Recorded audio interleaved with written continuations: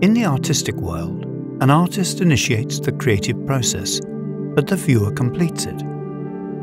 In the natural world, one could say the properties of energy and matter initiate the creative process, and those paying attention complete it.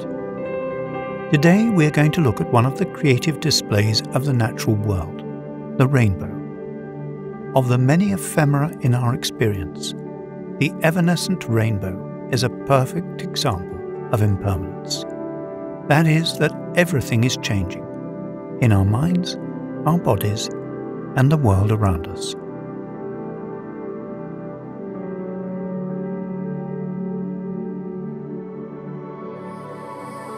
It's late afternoon. The weather is hot and humid. Clouds are gathering so thickly that it is actually getting dark. Lightning flashes and thunder rolls. Soon it is pouring rain. But as quickly as it began, it's over. The rain abates, the clouds begin to dissipate, and streaks of sunlight stream through. Then it appears. A rainbow, stretching from one side of the horizon to the next. How has this colourful arc been created? How is it that it can be seen? Sunlight travelling through the air usually has to contend only with sparse gas molecules.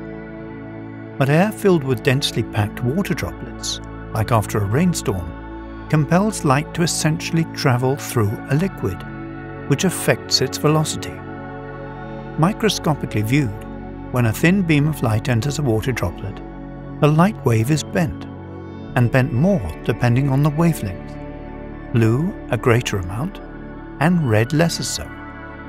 It then ricochets off the far side of the droplet, and exits out slightly below where it entered, bent some more, and generating an array of colours.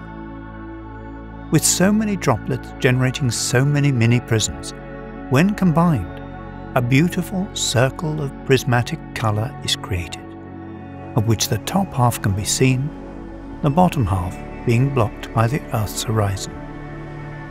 But just who can see this rainbow?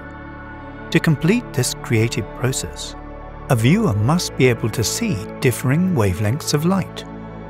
Many animals can detect blues and blue-greens. Birds can see partly into the red range.